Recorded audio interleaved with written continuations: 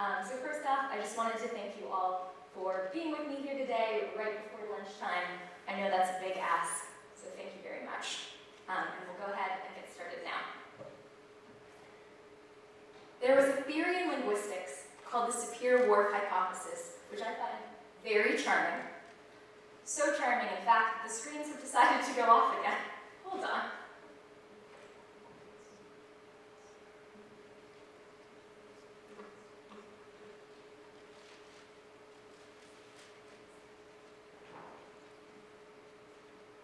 All right, we're going to be trying to be very gentle with this technology. As I was saying, there's a theory in linguistics called the Sapir-Whorf hypothesis, which I find extremely charming. The Sapir-Whorf hypothesis says this: the language that we speak, like English or Mandarin or Igbo, and the terms and concepts available in that language directly influence our ability to think.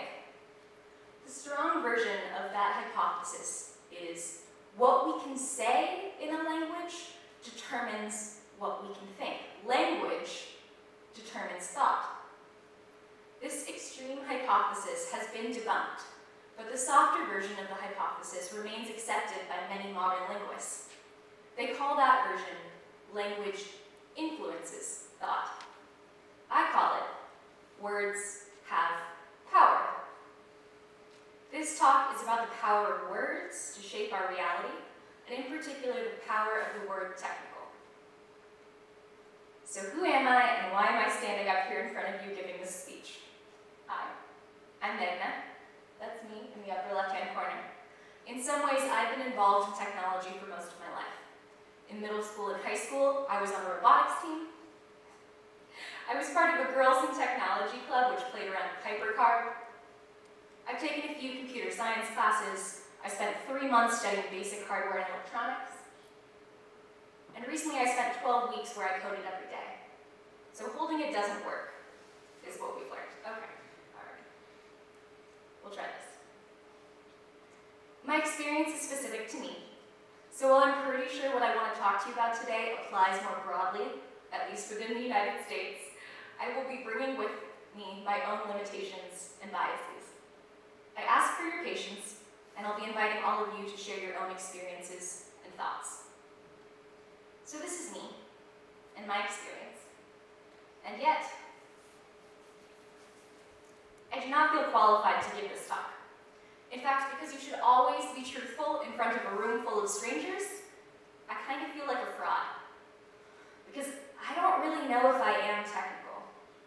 And I think that's really interesting.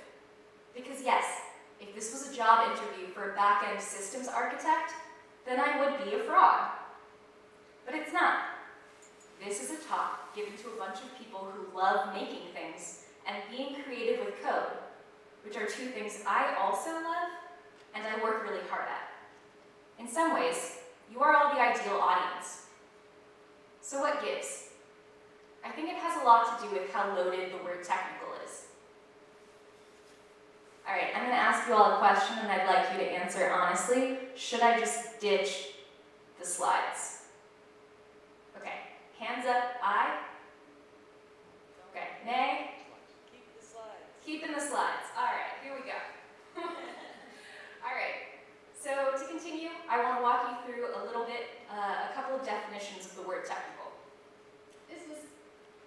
The word technical from a historical perspective comes from the Greek. It comes from two words, techne and logos. Techne is the art, skill, craft, or the way or manner in which a thing is gained. Ah, looks like we got some help.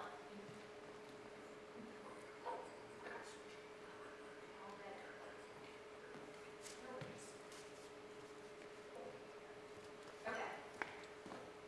As I was saying, crossing our fingers here. Techne is the art, craft, or manner by which a thing is gained.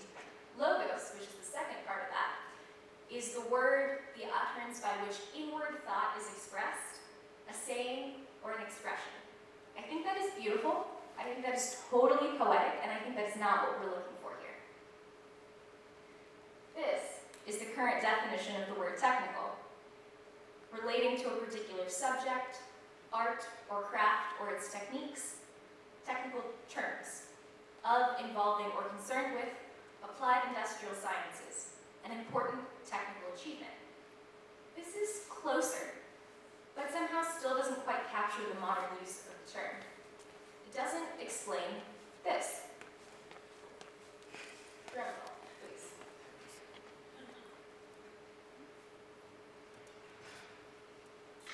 If technical means relating to a particular subject or its techniques, how can that also be applied to a person?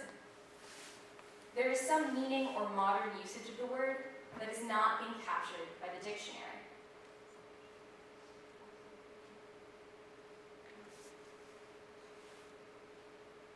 And I think it's this. I think it's that the modern usage of the term technical has become a fixed identity. You are technical, or you are non-technical. The word technical also carries with it the same prejudices that the mathematic and scientific ability do, at least within the United States. But there's no universally agreed upon definition of what that means. It becomes a double-edged sword. The word technical has meaning only in the context of the person using the term, and that's a problem. Two stories. In my old job as a designer, we were deciding who would work on a project. It was an exciting opportunity involving a client's data science team. A name was proposed for one of the designers, but the consensus was that the project needed someone more technical. Has anyone heard of or been a part of a similar discussion? You can feel free to raise your hands or shout at me. Cool, yeah. This is the first edge of technical as a fixed identity, when a standard is being applied to you. Nowhere in that conversation was there an explicit discussion of what specific skills or experience were needed for that role. Instead, a decision was made based off of the vague feelings of a group of people. There was a sniff test.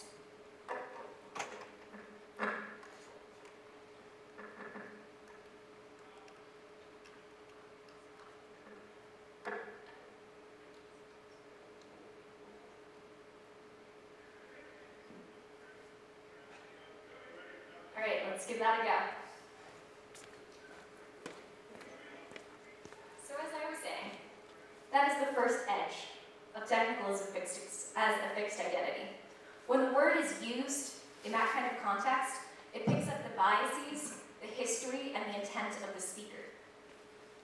When that speaker is a person in a position of power, a professor, an employer, a manager, it can serve as a standard that is impossible to meet because it is impossible to define. At the very least, it's sloppy language, and at the worst, it can be deliberately malicious and intended to bar people from entry. In the second case, that second edge, technical as a fixed identity is a standard that you apply to yourself. How many of you have had someone say to you, "Oh, I'm just not that technical," when faced with a challenge, or worse, with an opportunity? If technical has no true definition, how can we know if we're technical? We look at the associated traits that society tells us go along with being technical. I walked away from computer science in college. Not because I didn't like it, not because I was bad at it, but because I thought I wasn't good enough. There can be a distinct machismo that comes with programming. And while anyone can perpetuate that kind of behavior, I use the word machismo intentionally because it's not something that I've encountered in FEM-centric technology spaces. It's the machismo that says people should spring fully formed into the world running on Linux, and that the tools you use define who you are, and that for real programmers, programming is easy. You are, or you aren't. I thought I wasn't. I thought I just didn't have that type of brain. I wasn't technical enough. So I walked away. And for 7 years, I didn't code a damn thing. And that makes me angry. It makes me angry that I fell for that. But it also makes me sad. Because think about how much more I would know if I'd spent those 7 years learning and trying and failing, but mostly growing. All right, question time. These are some of the questions that I have up on the screen, and I'd love you to turn to the person next to you and discuss for about 2 minutes. If you don't feel comfortable chatting with someone, go ahead and just kind of think about it with yourself, and I'll give us 2 minutes. Thanks.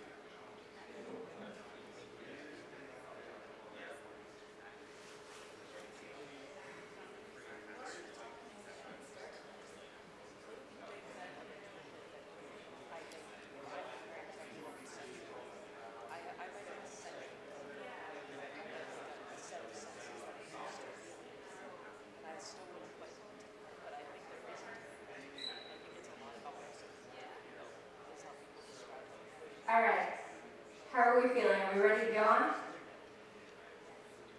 I'm really excited to continue that conversation with some of you guys. Maybe at the bar? We could do it there. Does anyone want to share out anything that they were talking about? Don't feel put on the spot. I can also just move on.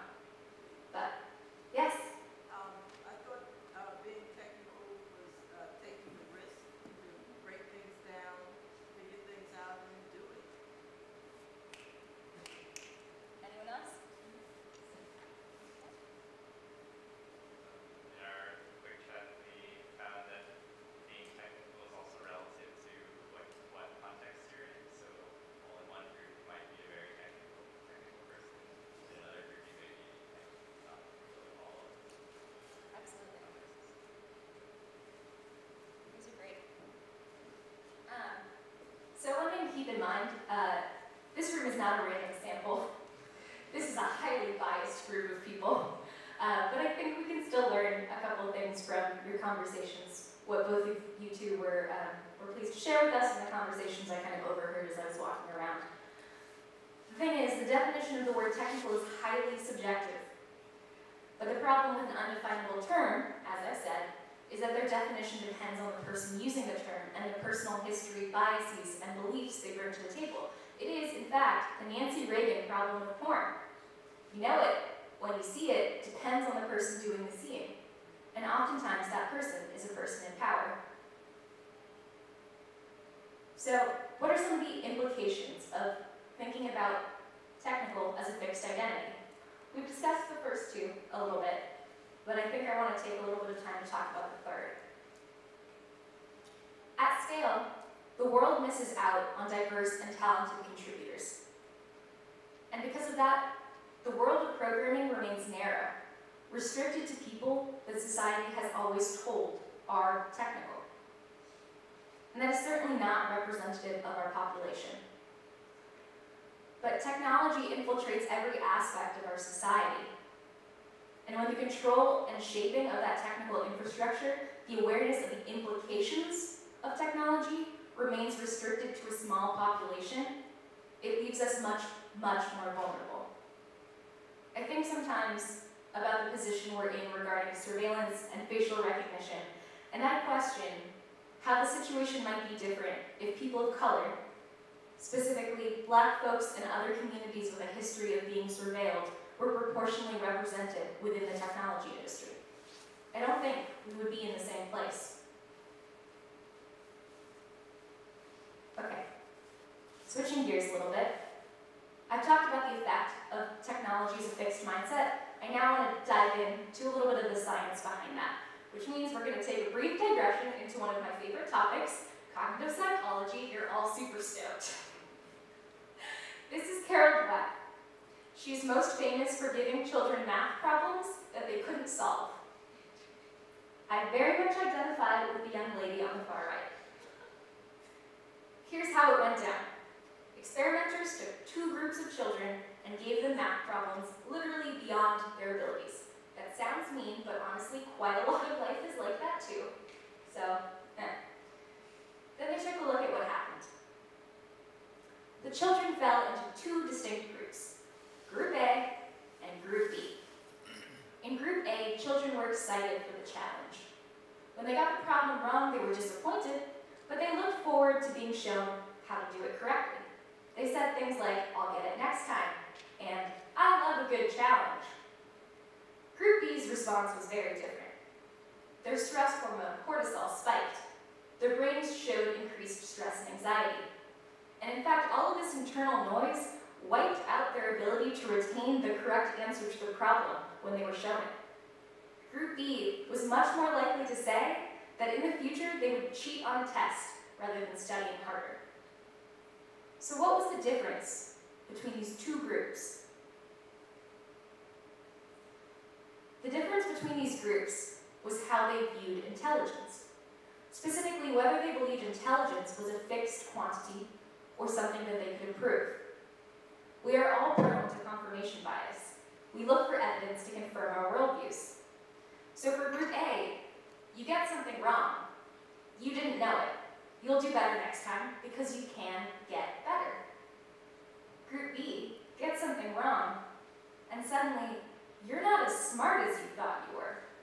In fact, you're not the person you thought you were. And now all of a sudden, one single math problem has turned into a fundamental threat to your identity. That is extraordinarily stressful. Much more stressful than a simple math problem.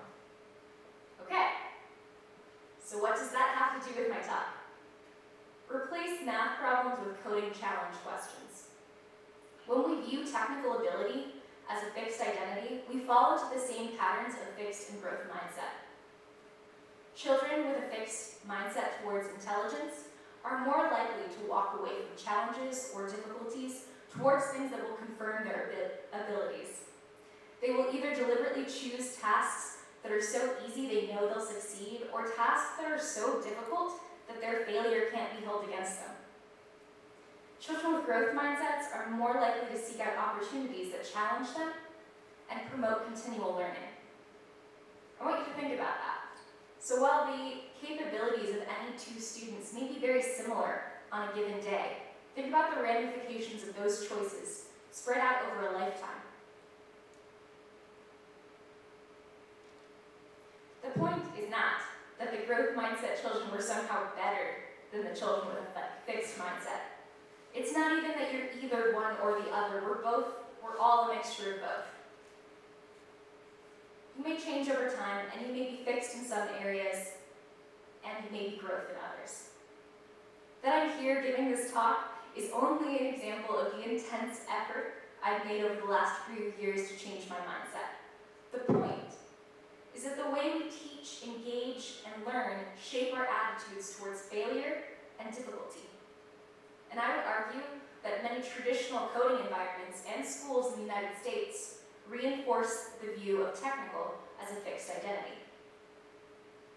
So, in the United States, in traditional schooling environments, computer science majors, 80% of those majors go to men and 20% to women. I'm going to talk about gender here because it's easier to draw an analogy internationally than it is to draw an analogy between the racial makeup of the United States and those abroad. So 80% to 20%. And that is a percentage that has declined over time, not increased. Now in India, men get 55% of the CS degrees, and women get 45%, while making up 48% of the population. Here's a quote from a study on technical views and mindsets in India. Female students believe that the typical computing culture consists of dedicated, hardworking, intelligent, and meticulous students. Female students believed CS to be a field in which women could excel. Indian women do not feel that teachers neglect them in mathematics and computing classes. From early on, female students were taught to invest in hard work, which is seen to solve scientific and technical problems, and thus a requirement to succeed in life. I do not believe that the difference between 20% and 45% is something that can be explained by gender. The problem is not that individuals who are underrepresented in technology have the wrong mindset to succeed. It's that the technical environments we have for learning remain gendered and racialized. This should probably be part of a separate talk, but I'm up here. As computer science becomes a more sought-after major, a capped major at many universities and institutions, the requirements for studying it rise. And that sends the message that if you haven't been coding since you were a child, you don't belong. An interesting fact is that coding boot camps have a lot more women. In 2017, studies showed that about 40% of boot campers who graduated were women. And over time, that representation has only increased. And I think there's a reason for that. Boot camps have a vested interest in convincing everyone that they have the ability to code. Universities don't. What I can do, and you can do, is ensure that in our workplaces, in our communities, and perhaps most importantly, within ourselves, we develop and encourage a growth mindset towards being technical. That's what I want to focus on and discuss with you for the rest of this talk.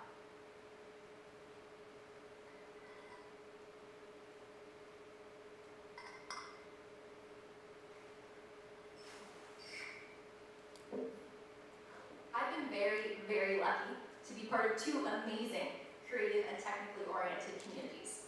For the next part of the talk, I want to share some of my experiences there and examine what made them successful in cultivating a positive experience.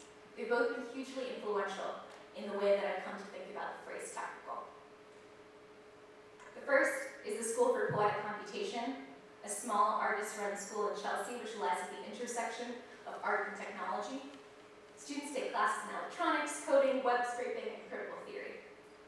The second is the Recurse Center, which is a self-directed retreat for programmers in downtown Brooklyn.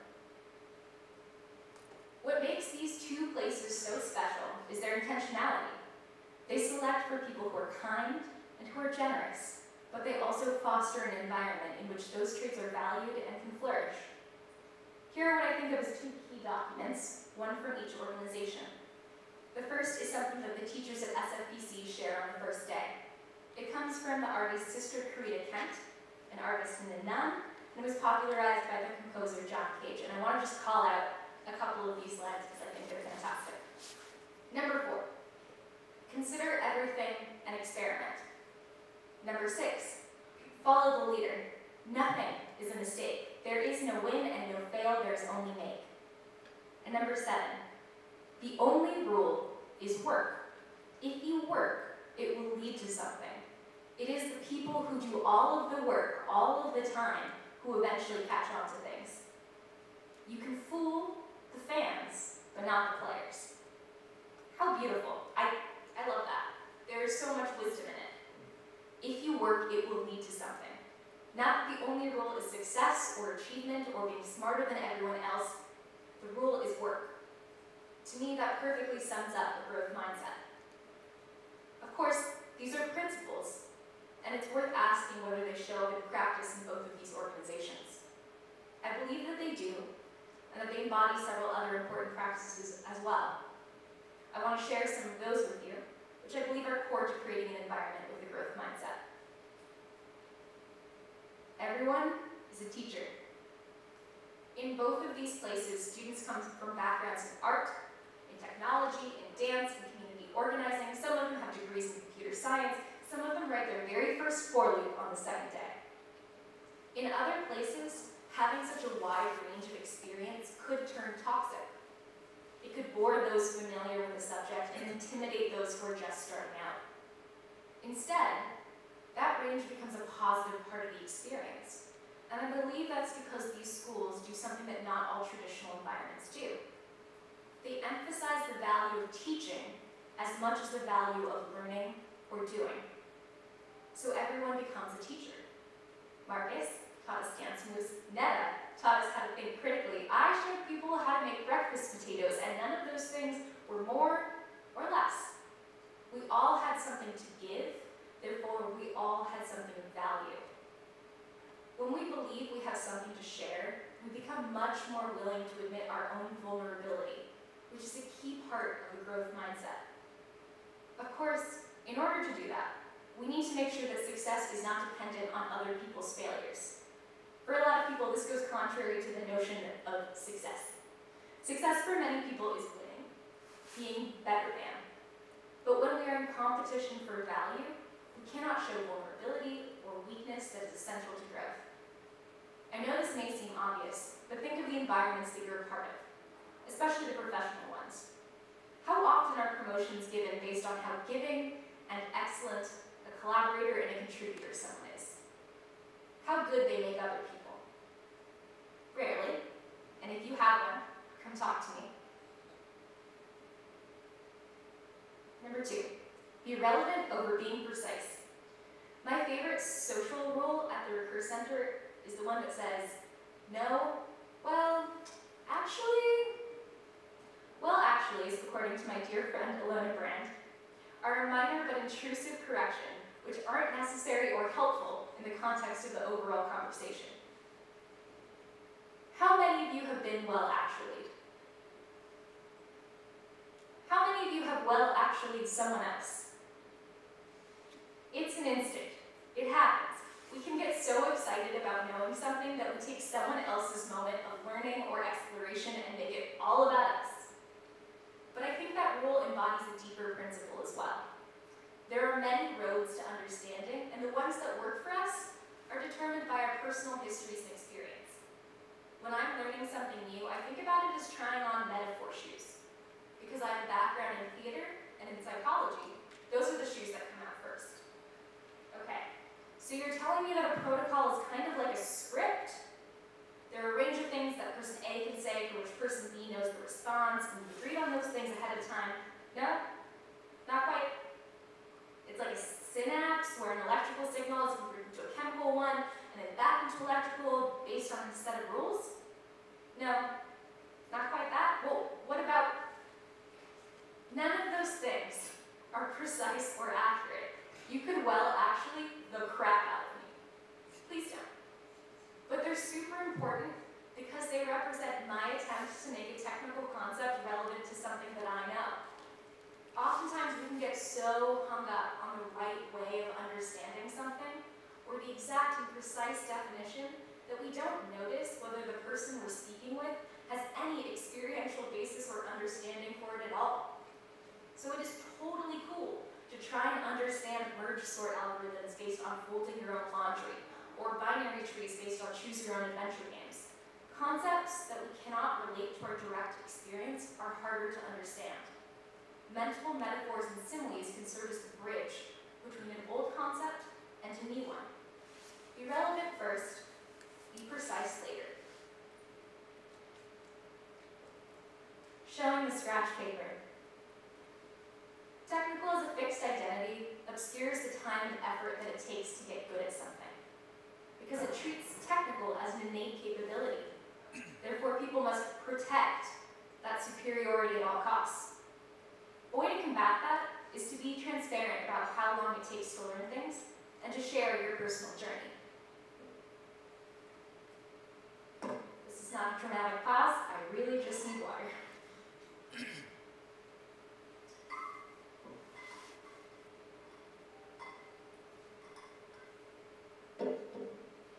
At the Recurse Center, every Thursday, students give talks. It's not meant to be perfect or to be polished. It's not a pitch or a victory lap. Instead, you hear about people's struggles with learning CSS or how they've been working on understanding new syntax. Those moments are really important because they tell us that everyone is on a journey, and that the effort that you put in is directly proportional to your progress. One of my favorite talks was a guy who walked us through some of his old code, some of the first that he had ever written. And he showed us how he would do things differently now. He was a little embarrassed, but I thought it was wonderful. It showed us, in the audience, how much you can grow over 4 years. And instead of being ashamed of bad code, he could look at it proudly as a representation of the time and the effort that he had put in. In a fixed mindset, past failure or first steps are something to cringe at. I was so bad then. I am so great now. In a growth mindset, you are acknowledging the truth, that you were learning then and you are learning now. And you admit the very real possibility that the future you will look at what you're doing today and go, oh my God, seriously, I can't believe you even did that. Honestly, these ideas are not radical. I'd be a little worried if they were. But I do want to acknowledge that some of these principles are not easy to put into practice. We take pride in our technical abilities because they are hard-won. But I guess my point is that pride and ego are different things. Not everyone has the financial privilege or the opportunity to attend a school or an organization. I know that. But I take great inspiration from this founding story of SFPC. It was started by a group of artists and teachers who looked around and couldn't see a school like the one they wanted to exist. So they started one. As Lauren, one of the teachers, says there, build the community you want to be a part of. The world needs it. What I've described here comes from my experience with groups and learning environments, but it can just as easily be applied to individuals and to your own relationship with yourself. Think about the last time that you really struggled with something. Did you reward yourself for meaningful effort? Did you ask for help? Did you try to connect it to things that you already understood? These are all the things that can help cultivate a growth mindset. You can start from the inside out. How this has changed me. Being part of these two communities and implementing these principles has radically changed my life and the way I approach being technical. They've helped me take the shame out of not knowing something. Now, when I say I don't know anything about building server-side applications, I mean I don't know anything about building server-side applications yet. Come talk to me next year. It may take me longer than some people, but I can get there, because I no longer question my fundamental ability to be technical. And two other funny things happen when you start to cultivate a growth mindset. You stop being jealous, and you stop being intimidated. Instead, you start to realize that there are teachers everywhere. You can learn from anyone. What you choose to learn is a matter of choice, not capability. Growing up, I sometimes struggled with the fact that all the brilliant people that we learned about in history, particularly in computing and mathematics, very few of them looked like me. I asked myself whether I belonged. Now, I think of their work and knowledge as my birthright, just as a human being. Some of them might roll in their graves to think of me as an heir, but I don't care. I claim their work as my inheritance. I don't have to convince myself I'm worthy of it, because I am. On a practical level, because it's important to celebrate your achievements, it's even more important to celebrate your achievements with a room full of strangers. I just finished building my personal website in HTML and CSS for the first time. I'm working on a web game that I built in P5, and this year I'd really like to learn to understand and train a generative adversarial network model. None of these things would have been possible for me unless I moved away from technical as a fixed identity towards technical as a growth mindset. So as we come up on our time here, I want to propose to you a new definition of being technical. Because the point of this talk is that words have power, but also that we have the ability to choose our own definitions. All right, here's my first attempt, a rough draft, at what being technical might mean. Being technical is having the mindset that you can master any subject if you spend enough time learning and practicing its underlying structures, mechanisms, and dimensions. All right, it sounds good, but what do I mean by structures, mechanisms, and dimensions? I do have the answer for you. When I think about structures, from the coding perspective, I may think about data structures, lists, trees, tables, different ways of representing information.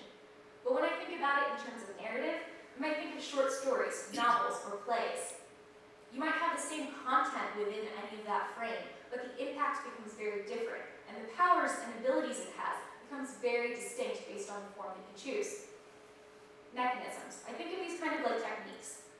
So in programming, for loops and while loops let you control the flow of a program. That's a mechanism. In narrative, point of view, flashbacks. In art, cross-hatching, or different perspectives. These are all techniques. In dimensions, which I think of kind of as the heart of any medium, in code I might think of them as abstraction as one dimension, and mutability as another. In painting, I might think of value, color, and form. True mastery will take as much time as you are willing to put in. But being technical isn't about getting a certain percentage of these concepts or knowing more than anyone else. It's believing that if you set your mind to it, you can work it out. And then it's putting in the work. And what I like about this definition is that when you look at technical this way, suddenly a lot more things in life start to look technical. I want to persuade all of you. Not that coding is easy, not that programming is easy, not that any of the things up on that screen are easy, but that most things in life worth doing aren't easy. But that they and you are totally capable. We are all totally